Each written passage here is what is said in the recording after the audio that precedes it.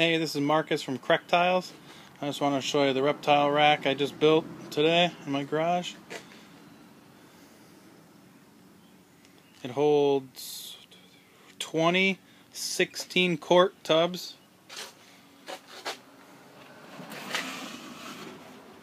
Just slide it in. Holds 20 of them.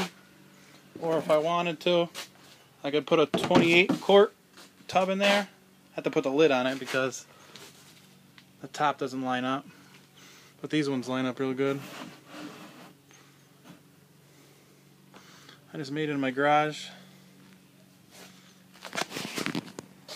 I have a little gap right here is where the 4-inch heat tape's gonna go, if I could wire it.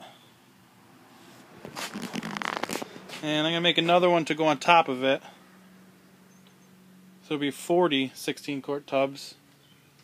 But I have that for now. I just wanted to show you.